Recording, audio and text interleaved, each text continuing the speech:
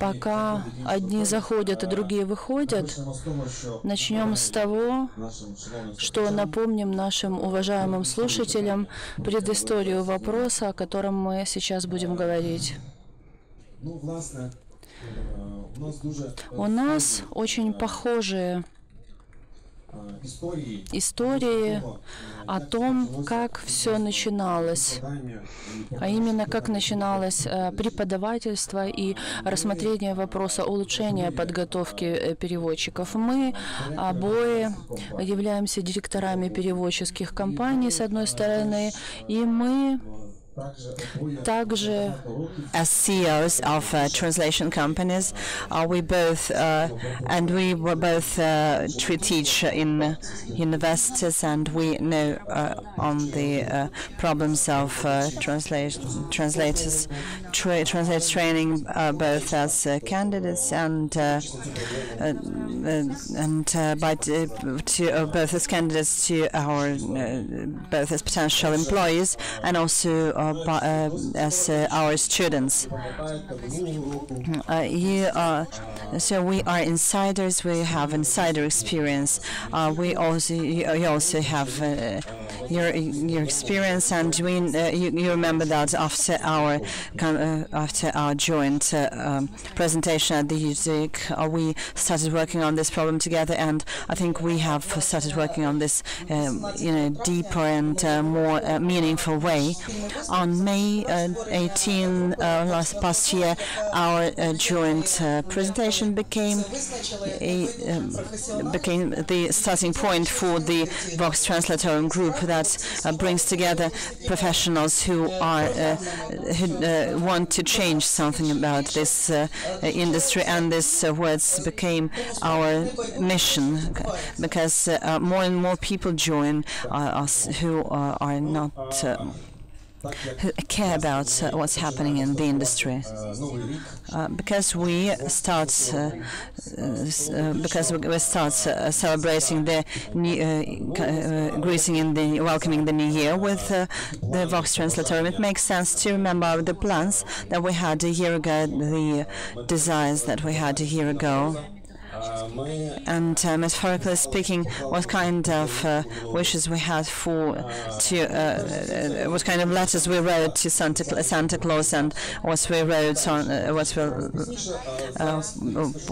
first of all, we offered to develop a state standard in the specialty called translation theory, and when talking with after talking with university professors both in Ukraine and in other countries where such standards exist, we felt that this is not the goal unto itself, and the existence of a state standard in itself will not improve the training of translators and interpreters. We did not focus on that. Therefore, the next point was to make the courses that teach CATs, the use of CAT tools, deeper and more detailed. This proved to be relevant, and even though we can teach students to work with the program within a couple of hours, it does take time when we want to take a systemic approach. Speaking about editing, some universities offer such courses, but this is quite rare. And we wish that our wish is that it's not only editors, but also those who study to be translators and interpreters can study these courses. We thought it appropriate to also introduce courses on management of translation projects, because we as company CEOs feel very well that there are no trained specialists in this area, and this idea is very broadly supported by representatives of universities, and they support the introduction of such courses, just like courses on so to say professional implementation of translators, meaning the courses that would tell about the essence of translation and interpreting business, because we know that the students who graduate, university graduates, do not have a good idea of of what this profession is about, and the idea was to involve the professionals in cooperation with universities and to improve the existing situation in the universities. And this was how our New Year wishes looked. And the question is, what gifts did Santa Claus bring us? Actually, we achieved everything that we planned. We have a success story on each item regarding the implementation of what we wished, meaning that we got everything we wanted to get.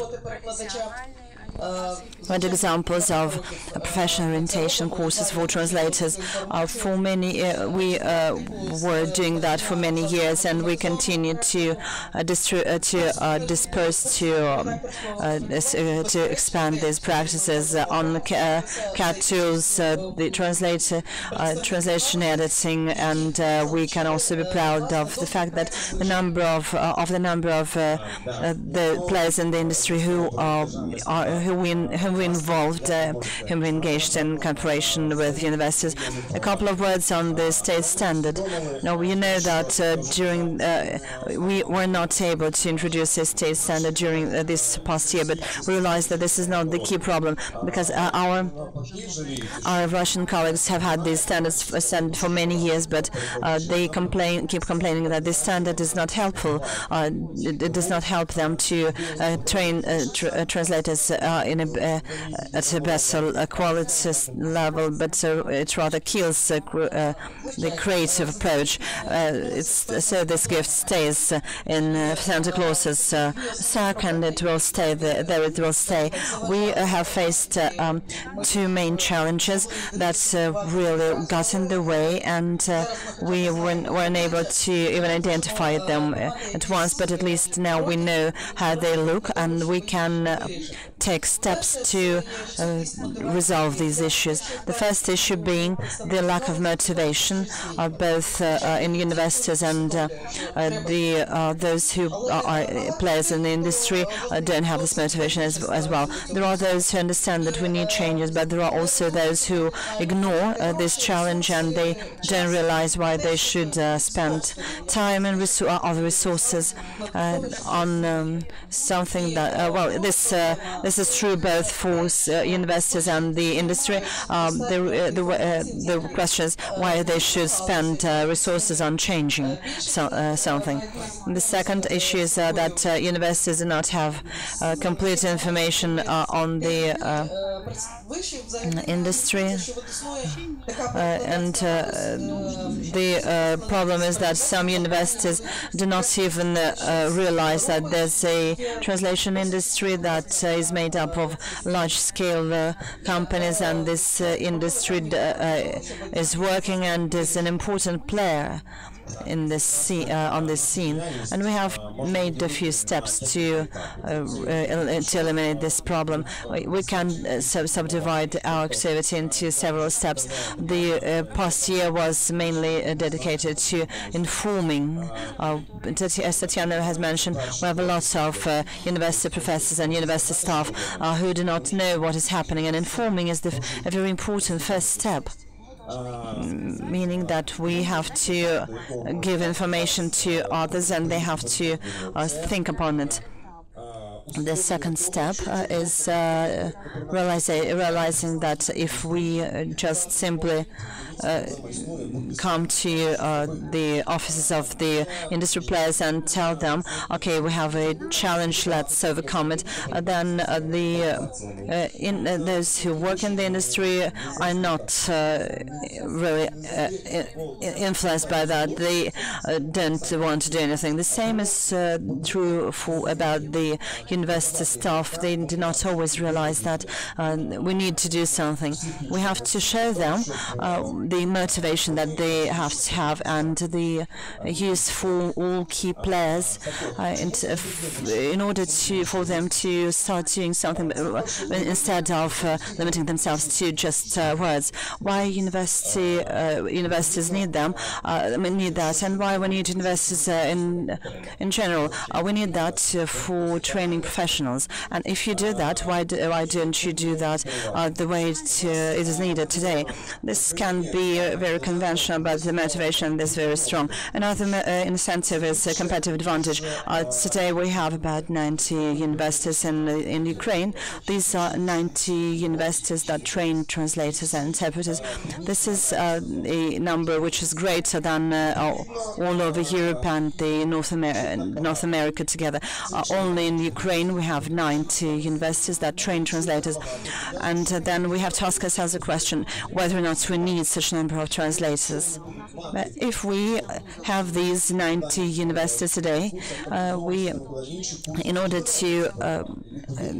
to attract students, in order to enlist students, they have to offer advantages, and then potential students will enter their universities, and this is very strong motivation for them. Why would a specific teacher need that? Why would a specific professor who has taught translation for many years would want to change something in terms of their methods in order to be in line to comply with today's business requirements? Of course, if someone has additional skills, they become much more competitive than their colleagues. And secondly, the fact that they have this knowledge allows them to become a full-fledged industry player. This teacher will have the skills that will enable them to work in the industry and to use this knowledge in their teaching work and to make additional money. Why would translation companies need that? For example, translation resources. They will be able to employ new resources after having invited interns for several years.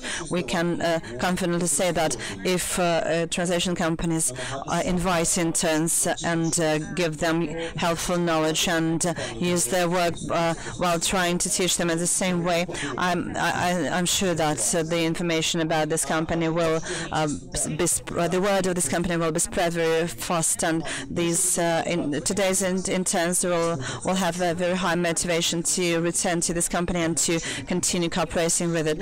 Therefore, this is a very practical approach, and at the same time we can be talking about social responsibility. Unfortunately, we cannot say that there's a high percentage of companies in Ukraine who have a high level of social responsibility. We cannot say that it does not exist at all, because we as an industry, we are growing and those companies emerging. Now, for the last year, we have seen that quite a big amount of freelancers are ready to spend the time on our project, because when we asked that question, we understood that a freelancer is a person who have a great experience in real different situations with the different services in translation of different kinds of texts. And this experience, they gain this experience, and they are happy to share it. And they have that opportunity only in the universities. They receive that opportunity to see how grateful the students are, and any job becomes routine if we do not diversify it. That's why this is one of the opportunities of this diversification process. And in order to use this experience that we have, we can use it in other direction. For example, to come to the university and give a lecture, or just to communicate with the students. You will be heard, you will be known. And coming back to all the stages that we mentioned, first the informing. First of all, we are doing it during the different kinds of conferences, for example, at UTIC.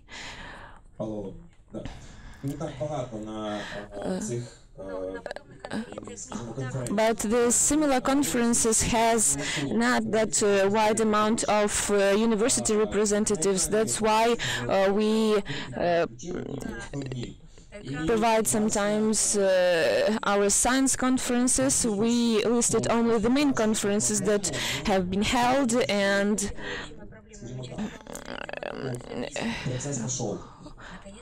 we think that the process finally had begun. We were at the conferences in the universities, and the aims were achieved, and we were concentrated on the aims, on the result, and unfortunately we did not receive the results in that amount of time. And the most important point for us was to have the roundtable discussions when we gathered the university representatives or field representatives, for example, in Nikolaev or Donetsk city. We applied those roundtables, and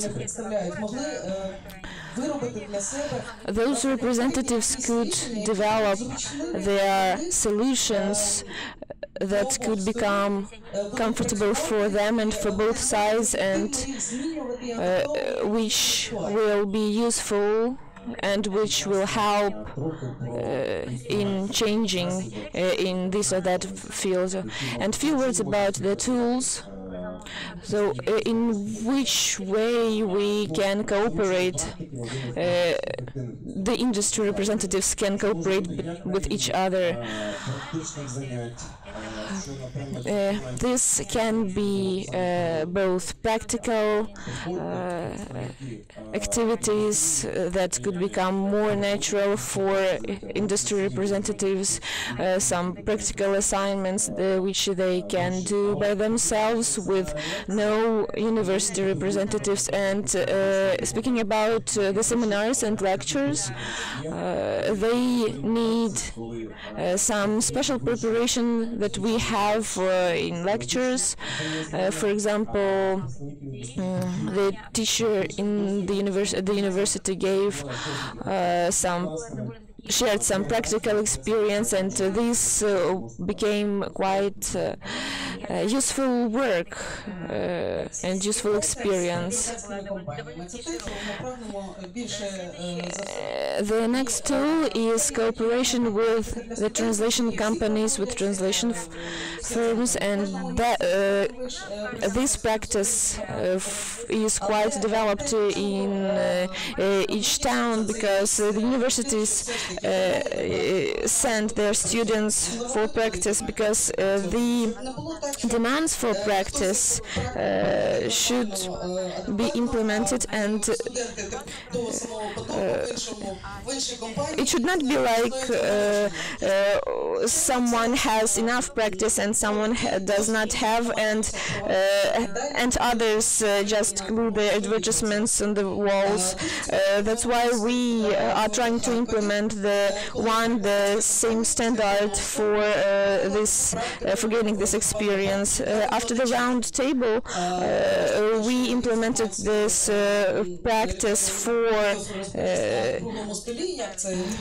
university teachers. More detailed information will be given by Vitaly Vorobyov about this is very interesting interesting experience for us, and I think that each company can spend 2 days of their work in order to give those, to share those experience that students can receive during their work. This is implement the practice when students can try themselves in practice, use the information in real life. We had the same experience with the teacher of Stroke Academy who shared his experience, and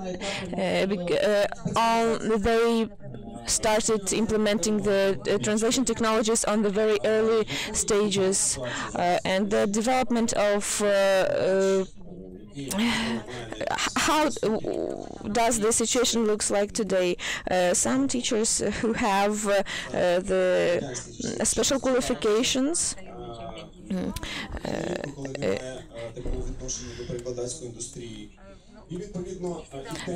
not always they have the concerns about translation industries.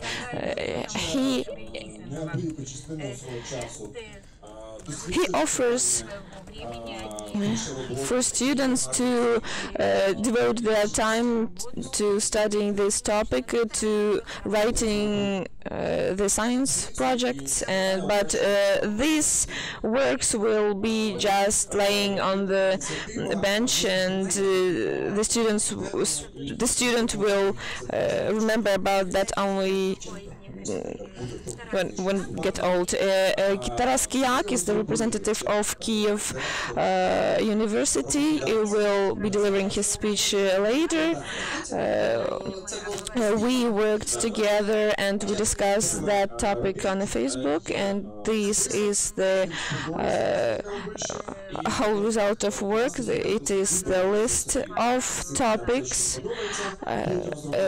that the university representative liked, and students have the opportunity to choose those topics and work on them, and I hope that next year we will be able to see the result of their work. If you are interested, you can also contact us and write on this topic. We are regarding this topic, and we see that in the world the situation is the same. That's why those initiatives that are directed on implementing some changes, they are not actively developing. We have such projects, for example, most of us, I hope, heard. For example, Optimal project is quite good translation project, and which can show the real state of things which we have in European universities, because the situation to show what we do really need and what we have for now. We developed the list and used it.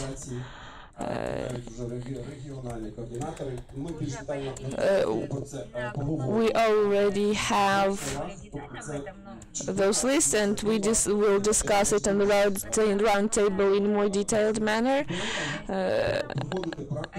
But those experiences allow students to gain practice in universities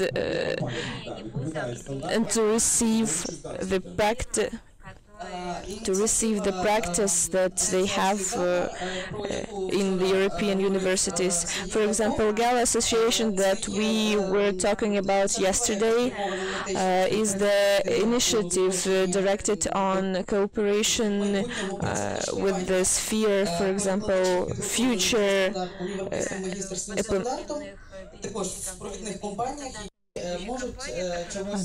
And we can invite such translators and interpreters who can teach students who can share their experience. And in 88 there is a program, a multi-step program promoting the translators and interpreters profession, starting from high school and ending in the universities. This is a very interesting program, and you can learn much more information at the program's website. The meaning that this activity, the essence of this activity is that the universities should cooperate with the industry, and for us the essence is that we should cooperate, that we should strengthen these ties, and it's with this purpose that we offer this tool, kind of our reaction, our idea, what we can offer in our turn to improve the situation. We have mentioned this platform many times that we plan to set up, that would be the forum for contacts between the universities and the industry, and we are happy to present this platform to you today. This website has been set up, and this platform can be used as a basis for such communication. We have talked on conscious choice of universities, and today we have a CEO of a translation company in our room here, and we can say that this person has not only set up this company but also is working on in it. And this is Sergei Dmitryshin of M1 translation company. He provided us technical support in setting up this platform, for which we're really thankful to him. We will learn about the main units of this website, and we will present it to you. We can, as we can see, the first step is registration or check or login, and this step enables companies and practitioners and universities to register, to sign up, and to leave information on themselves in order to make sure that other players in this field, meaning the linguistic LSPs and universities, have information where they can refer students for internships and vice versa. The companies that are ready to provide to accept students as interns can know where the students can be referred. We also plan, and there's space for that, but there's still not enough content here. We are planning to work with the module, with the unit that will bring together training programs, courses, information on internships for students, and information for those translators and freelancers who are ready to take up mentorship. We know that there are such professionals in the field, and we want to also involve professionals who would be able to publish their consultations.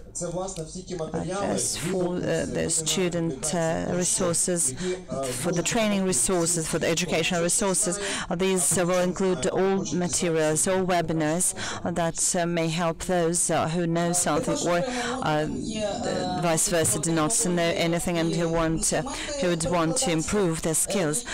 There's a unit for on translation tools and technologies that will bring together materials on educational programs, on the cooperation between developers of software developers and universities, because very often universities do not know anything about the existence of special software, and that they can get licenses, free licenses, and this same unit will contain information on the courses that can help you master these tools without any external help.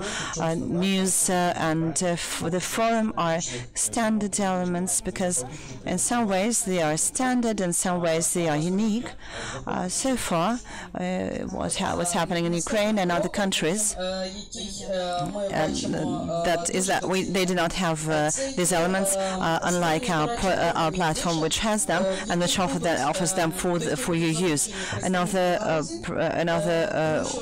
element is aspect is the setting up special bodies, special structures in the universities that will be able to work with the industry, because we know that the industry is changing and information is updated on a constant basis, and those who work in the industry will be able to inform universities what they can change and what they can improve and how they can select a company that, for internships of their students and so on.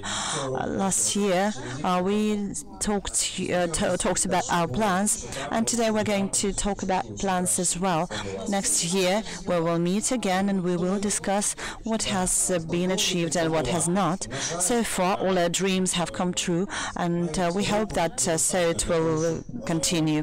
We will still will keep you informed. Unfortunately, even 1 year is not enough to make sure that universities realize that the problem is there, that the challenge exists, and that the industry realizes that they have to take at least minimum steps to resolve this issue. In order to feel content, we invite all of you to add content. We encourage you to publish your materials, to subscribe to materials, to sign your materials, and this will enter your name in history. We plan to involve more and more participants. We want to expand the number of people, the network of those who are ready to cooperate with universities, and in general to express sympathy with our project, support with our project, because we are very nice indeed and we are easy to support. And there's yet another step, is that we inform everyone. But our first actions are focused on helping those who are active, meaning we want to help those universities that realize that something needs to be changed, and what they need is resources, what they need is contacts with people who can help them to facilitate the work on introducing changes. And as for the expanding horizons, we plan to share our experience, and when we talked with attendees of the conference, this conference and other conferences, including the global ones, we realized that what we have been able to achieve throughout this year is that we can say that our success is much greater than the progress of other large-scale companies, and this is our advantage. We are quite flexible. We plan to share our experience, to review the existing experience. We plan to keep on traveling to conferences, to communicate with, to talk with people who are active in this sphere across the world. We need to learn from others, and we need to keep the good things that we have. We have grown. And this year we are burning the papers that contain our wishes, and we hope that this will come true. And we officially congratulate all of you on the new year that has started in Vox Translatorum. Let's celebrate it. If you have any questions, we will be happy to answer them. You can take a minute to think them over, and so far we will see if we get any questions from our online audience. There's an interesting question. Irina Alexeyeva, St. Petersburg. Can you tell us, speaking about your universities or Ukraine in general, how many translators graduate, and how many of them then will go to work in the industry? If you don't know the general situation, then tell me about your universities. How many graduate and how many go to work in the industry? We know this quite well, but we did not include statistics on study, into this presentation, we did a study. We asked the university graduates, those who graduates maybe 5 years ago. They've been in the industry for 5 years or so, and asked where they are employed. I cannot remember the exact figures right now, but approximately there are about 29% of former graduates who are employed in translation companies, and about 600 of them are freelancers. The total number of respondents was about 600, and as for the freelancers, then if we include freelancers as well, then the overall percentage will be about 35%. This shows that linguistic LSPs are the key employer and the player in this market. This is confirmed by the fact that more than 50% of those who remain in the profession cooperate with LSPs, not with larger companies, not with those companies that are not LSPs, but rather specifically LSPs. We do not expect to get these figures, but that's how it is. Another question is, why did you use these cookies as a logo? In fact, it's one of our mottos to train ready-made finished products, and these cookies are a finished product, and they are well cooked, and that's probably one of the options for answers. Another option is that one of our forms is round tables, and cookies are a very good addition to round table, and they help create the right environment. Good morning, I'm Galina, I'm a freelance translator. Is it possible to introduce a kind of major kind of specialization in universities for those who are undergraduates, maybe medicine or anything? And we could, is it possible to invite professionals for those students who want to go deeper into this specialization, to major in this specialization, to make sure that they are able to produce, to translate, to give a correct translation, an appropriate translation in terms of engineering, or is it the only goal that you have to be fluent and translate well, and there should be no specialization?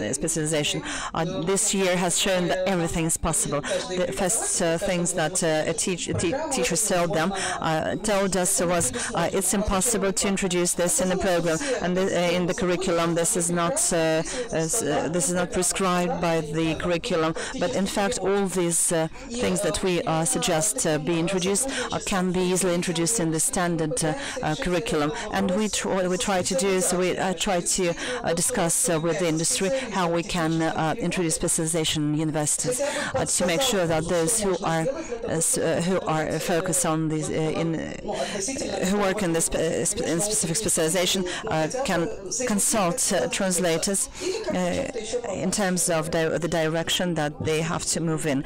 At least that.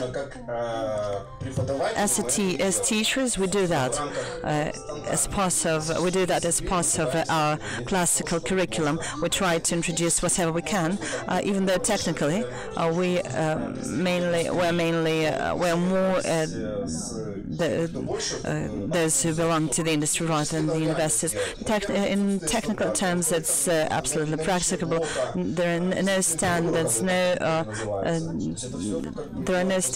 are no special units, special block of subjects that you can select. Alexander Lekeklid, as usual, I will comment and ask the question at the same time. As for the cookies, we should add the word taste to the word ready-made, to the word finished product. This regards the cookies. As employers, you need to have both a a well-trained specialist, but also a professional that you will want to employ. And the second question is a kind of reflection of what I heard from Oleg at the end of Oleg's speech, and this combines well with what you say. There's an idea that came up, and the question was how many people stay in the profession. It might make sense after the first year or the sophomore year. You could screen, you could separate those who want to stay in the profession and those who want to who do not want, and those people might want to get some background knowledge, and then they would want to return to the industry to become managers rather than translators. As full management of translation projects this is something that we also plan, and this is not implemented in Ukraine so far. Victoria Lubashenko, a freelancer translator, and what I want to say is that there's quite a large number of people who try to enter the profession without being professional linguists. They might be engineers or physicians or IT professionals, and I think your platform might open an additional sphere for them. That might be online courses or articles or consultations to make sure that the people overcome the challenges they face easier, because specialists who have an experience in working in other industries are also a source of information can also become translators, and at the early stage they also need to be translators, to be trained as translators. Indeed, the unit that we are creating, the module that we are creating is designed for compiling the information without having to look for information by bits and pieces.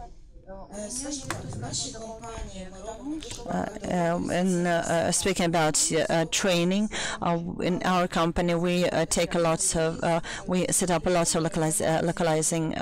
We provide lots of localization services. They not always have to do with translation, but those who graduated from universities as translators are very valuable for us. And they do not only work as managers. We teach them how to work with equipment, with tools, and they operate such services as Nesco Publishing. They operate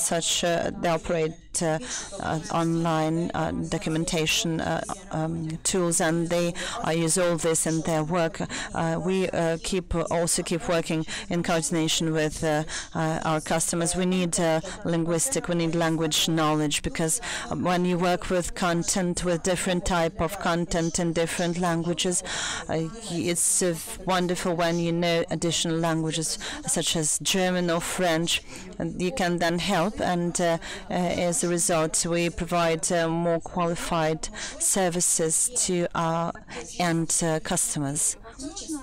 And it might make sense to also include this part, but translators work not only work in the translation industry.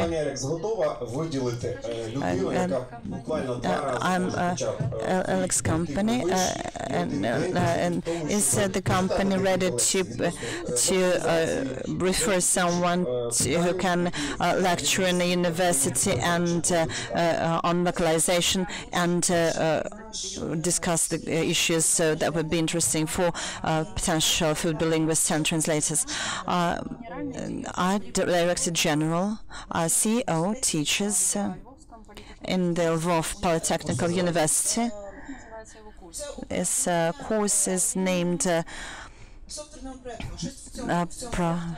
Software Project Management. And so far we do not have that.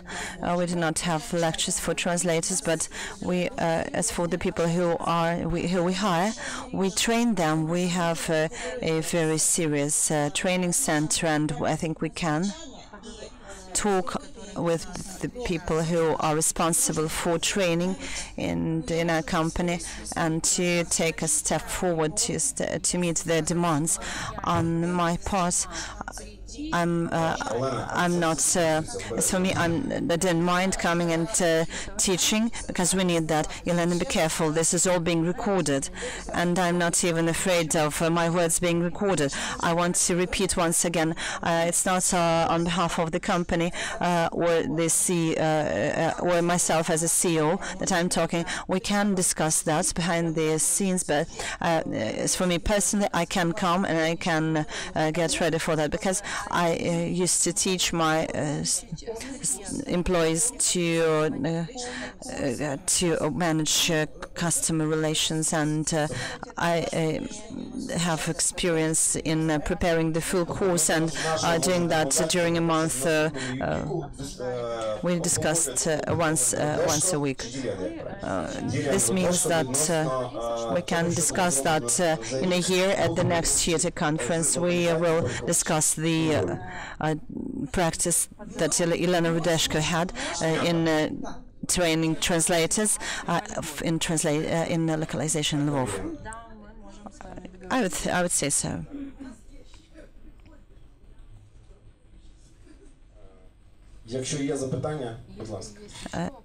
If anyone have any other questions, you're welcome. If we have no further questions, then we invite you to our platform.